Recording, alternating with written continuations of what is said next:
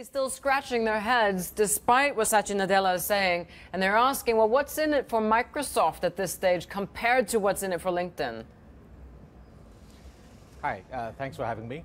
I think it's a win-win proposition for both of them, considering where they are on their product cycle and the business cycle.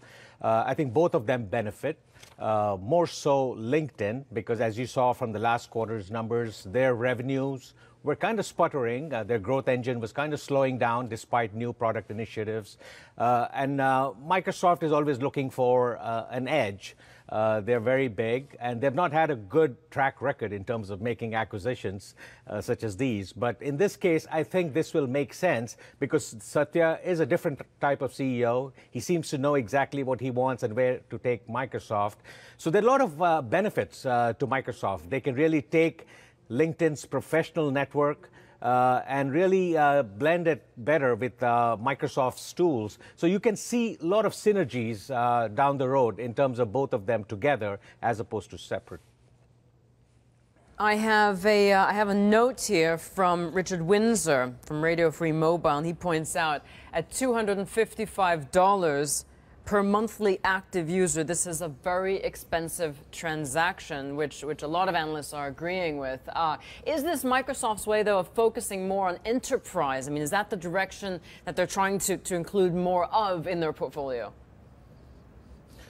Hi, yeah, I think if you're looking for a financial rationale in this deal, you're not going to get it. It is on the expensive side, but it's nothing for Microsoft. It has $117 billion in cash, and a $26 billion deal does not really move the needle that much. But I think it's in terms of financials, and even on a financial basis, if you look at the numbers, it's 15 times 2016 EV to EBITDA, which is not very unreasonable considering that EBITDA is growing at 25%, expected to grow 25%, LinkedIn's EBITDA.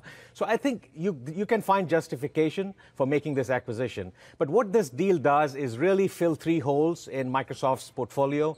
It goes to the mobile initiatives, it goes on the cloud side, I mean, it really enhances their cloud initiatives. And more importantly, it kind of enhances their social presence.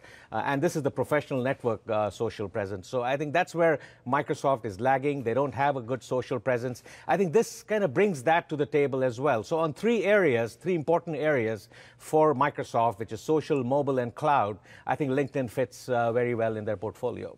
As I sit here beavering away on Twitter, I mean, does a deal like this make it more likely that we might be looking at an acquisition for Twitter? Yes, I mean, Twitter has been on the table for a long time. It has been rumored for an acquisition for a long time. I think if it continues, I think people at this point are giving them the benefit of doubt, and they're running out of patience. They think they can regroup and come out because it's a great product at the end of the day. But can they survive on their own? And that's being questioned at this point.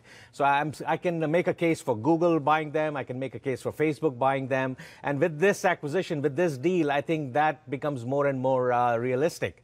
And I take out Yahoo because in the past, Yahoo was also in the mix. But I think that's out of the question. So I think between Facebook and Google, you can see someone making a run for Twitter. Or even Microsoft. They have the money to go after Twitter if they need it.